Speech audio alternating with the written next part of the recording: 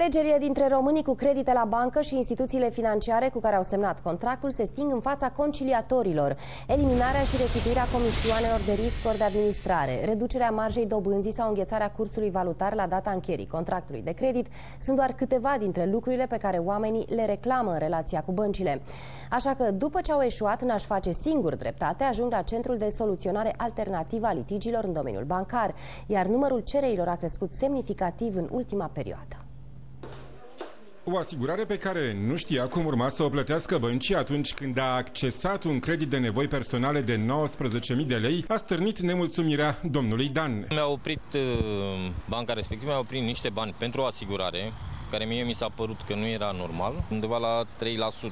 Mi-am apelat la bancă, banca mi-a spus că n-am citit contractul când l-am semnat și mi-a închis gura. Așa că s-a îndreptat către Centrul de Soluționare Alternativă a Litigiilor în domeniul bancar. Le-am dus actele, au constatat și ei, au făcut legătura cu banca, după aia m-au sunat, mi-au trimis mail și mi-au spus că s-a rezolvat problema în felul următor, reținuim o anume sumă de bani. Mi s-a restituit decât undeva la 700 și ceva de lei din suma care au considerat-o ei. În ultimele 3 luni, numărul cererilor conforme înregistrate la Centrul de Soluționare Alternativă a Litigiilor în domeniul bancar a fost de peste 2 ori mai mare și a ajuns la 172 de cereri, față de 79 câte erau înregistrate la 30 iunie 2016. Numărul de hotărâri pronunțate de conciliator s-a triplat în ultimul trimestru, de la 5 câte erau în luna iunie, până la 16 la finalul lunii septembrie. Motivele principale pentru care consumatorii au ajuns la centru sunt costurile din contractele de credit. Și aici vorbim de anumite comisioane de risc pe care le-au perceput anumite instituții de credit, comisionul de administrare, anumite instituții de credit au avut și comisioane de monitorizare sau orice alte categorii de comisioane care, din punctul de vedere al consumatorilor, par a fi nejustificate.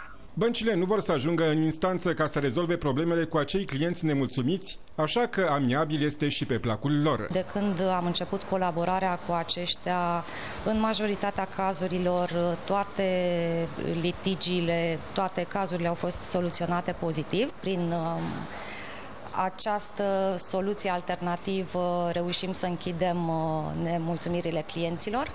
Ne bucură faptul că a intervenit acest layer între noi și clienți în condițiile în care poate soluțiile noastre nu sunt cele mai bune și nu sunt acceptate de clienți. Sunt însă și cereri către Centrul de Soluționare Alternativă a Litigiilor în domeniul bancar, care au fost clasate, fie pentru că băncile au contactat direct clientul ca să-i ofere o soluție acceptată de acesta, fie pentru că existau anumite dosare în instanța de judecată sau pentru că, deși a primit mai multe oferte, toate au fost refuzate de consumator, înainte ca acesta să apeleze la soluționare alternativă.